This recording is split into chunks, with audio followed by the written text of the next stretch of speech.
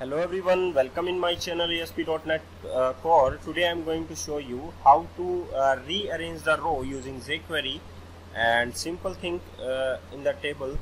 So I have a table with the ID properties are TBL locations and the border is the 1, and the T head property we have ID name and the product serial number, and the T body property we have the all the cell with the having the index class. You can check that. Okay, this is index, this is the index, and also this is the index. The each row, the first cell you can say having with the class index. Okay, now in this section script section we have three libraries for the CSS, mean.js file, and jQuery.ui.mean.js file.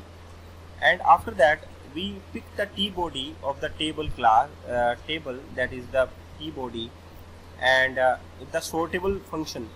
Okay, the placeholder is the biggie warning, it's useless, and the stop function when we drag and drop is called the event of the each row.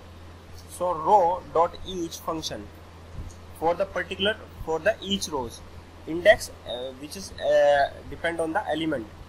So element, I meant to say that a single row with the having TD, how many TDs, that is the element, and the children's of their row with the index class.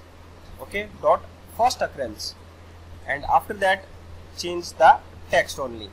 Okay, it's not a value, I want to change the text, so you can check this.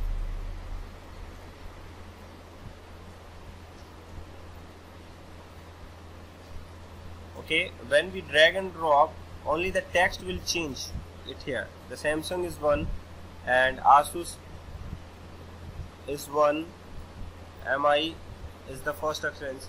So rearrange the table rows. So thank you very much for watching this video, and keep watching all other videos. Thank you very much.